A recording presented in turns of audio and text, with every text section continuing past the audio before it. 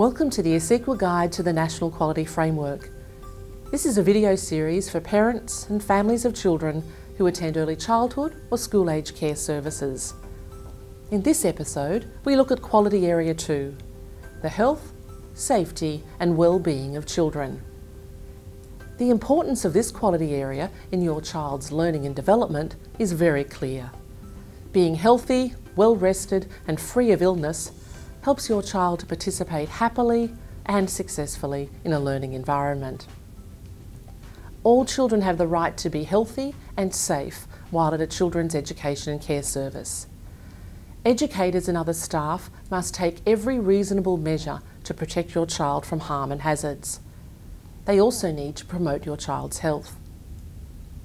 Children's education and care services will need to adequately supervise your child at all times.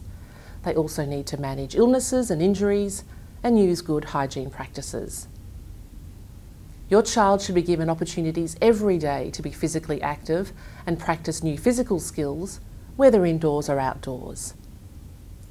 Healthy food and drinks are also required under the national standard. Your child's educators will need to understand and meet your child's needs for sleep or rest throughout the day. In addition to health and safety, your child's well-being is also very important. Well-being refers to wellness and comfort, the conditions that each child needs to feel secure and be fully engaged in learning. As part of promoting well-being, services will help your child to learn about healthy lifestyles. Depending on your child's age, this could include nutrition, hygiene, physical fitness, emotions and social relationships. Here are some examples of what you should see at your child's service.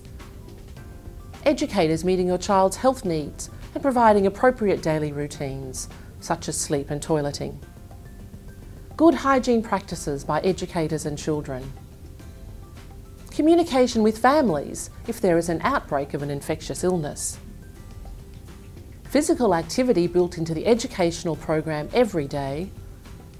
Nutritious food and drinks, and encouragement and support for breastfeeding mothers. If you'd like to know more about how this quality area is being implemented, talk to your child's educators.